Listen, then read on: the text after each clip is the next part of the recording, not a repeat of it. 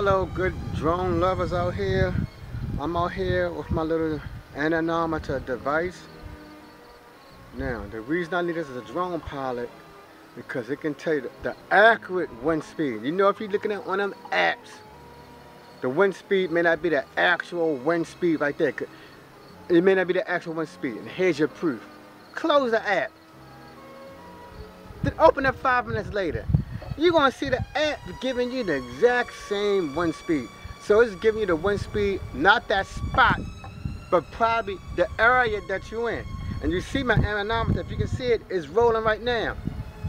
Now the reason I got this particular anemometer, and I'm going to give you the name of the company that make it, I think it's Acevos. I'm going to put the name in the description when you read about it. Acevos anemometer. The reason I got this anemometer compared to others is most anemometers, they have the little device right here, and then when you want to get the wind speed, you got to hold it up. What I like about this thing right here, you see right here, you see them both together. I got the device in my hand, and then I can take this out and hold this thing about roughly a meter away from me, and you see it's working right now. When I have it close,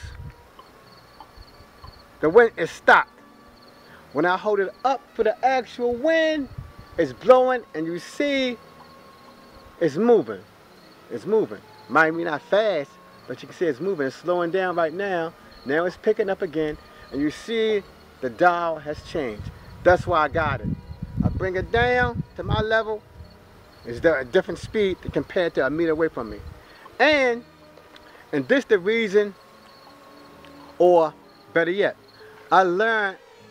For me, I don't deal with all these special. It got a lot of different features. If you read about anything about anemometer, it got a lot of different features where you can change, for instance, the unit, miles per hour, kilometer per hour. But I like to keep mine on meters per second because I know how long a meter look.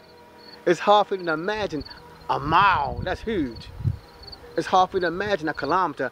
But in my head, I know a meter is like my arm's length, like that. That's a meter.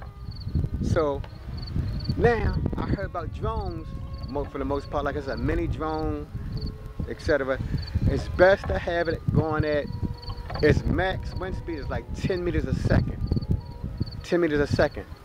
And since I had this little bad boy, when I'm driving, or my wife driving the car, I just be in the car and I just stick this out the window while she's driving, and the thing keeps, it be moving. And I know when I get to that 10 meters per second threshold because it start buzzing. So it start buzzing, and it make a buzzing sound. So I know that's 10 meters a second. So I gave y'all my name of this. I like it because it has this extension part on here. When I hold it up for me, it's moving fast now. I bring it in, it's moving slow. And you know, if I have to extend it away from me, if I have to extend it away from me and I bring it back, the wind speed has changed. So I hope you like this little video.